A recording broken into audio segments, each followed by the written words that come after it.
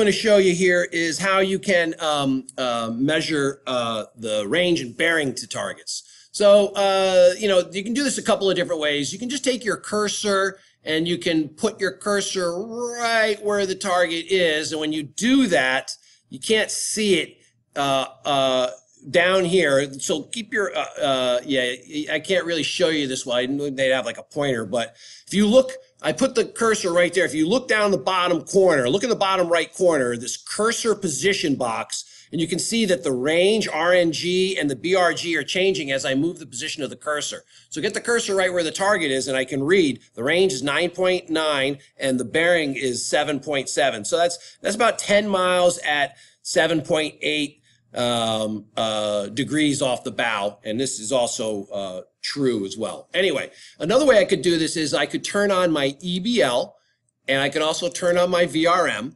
When I have them both on together, what I can do is I can grab where they intersect, and I can stretch them out. Okay, now the EBL, okay, let me turn the VRM off here.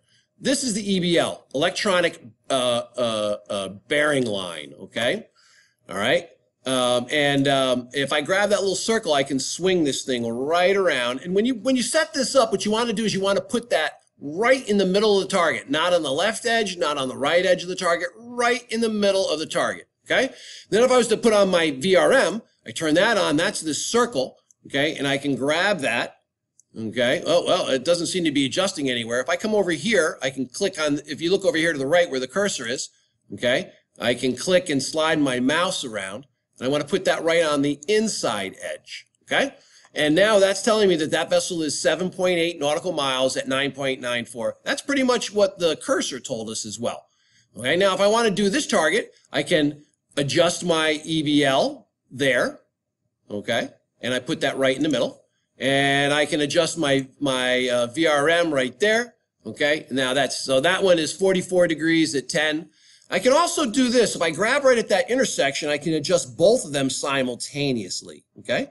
So that means that target 3 is 134.8 at 5.9, and I can grab these guys. So you have a variety of ways of doing this. You can use the cursor, you can adjust these one at a time, or you can grab them where they intersect and you can adjust them simultaneously. Remember, the EBL goes in the middle of the target. The VRM goes on the inside edge of the target, not on the far side of the target, not in the middle of the target, on the inside edge of the target. Now, and just in the last couple of minutes here, I'm just going to show you a couple of other features, okay? First of all, there's this thing called center. Right now, we're in the center of the radar screen, but I can come over here and I can use max view, okay? And what that does is it extends my view ahead, but it decreases my view astern. So if this is still 12 miles, so if I put my range rings back on, you can see their strange shape now. This is actually the center of everything, okay? So now this is 2, 4, 6, 8, 10, 12, 14, 16, okay? That's actually, if you look in the lower right corner, the cursor position, that's about 17 miles, okay? And back astern, okay, 2, 4, 6, okay? And I look over in the right-hand corner in the cursor position, you can see the numbers wiggling a little bit, okay? It looks to me like I have 6.6 miles astern. So that is max view, center view. If I click on center, it goes back to center again. Over here, there's some pulses. Right now, we're in medium pulse. There's short pulse, long pulse, medium pulse. We'll talk about this quite a bit in the lecture. You usually have two options. Typically, when you put the radar on, it'll choose one for you, but you might want to choose a different one under some circumstances. So that's what that is. I already showed you the heading line. I'm going to turn these radar rings off again to clear up the clutter on the screen. I'm actually going to turn EBL off and VRM off too.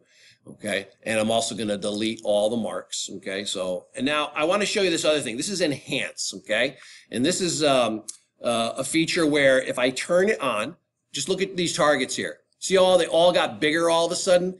And what this is doing is essentially it's adjusting on the radar screen itself. It's saying if there's anything on the radar screen that's being projected right now, make it bolder. Okay, so it's just a way of taking targets and making them larger, but you can see when you do that, it smushes them a little, it smudges them a little bit. Okay, so when you're yeah, smudging isn't a very good word. It accentuates, it exaggerates the return. Okay, and so that would make a weak target appear larger and might actually attract your attention. Okay, so what I can do here is I can also go to standby. Okay, and when I click on standby, I stop transmitting. All right, and if I click transmit again, I'll start transmitting again, and you know, my adjustment, my settings will remain the same, if you know, as they were before. Okay. So anyway, this is a basic setup and some basic little features here. You'll have to adjust for the basic setup every time there's a new simulation or a simulation is restarted by your instructor for one reason or another.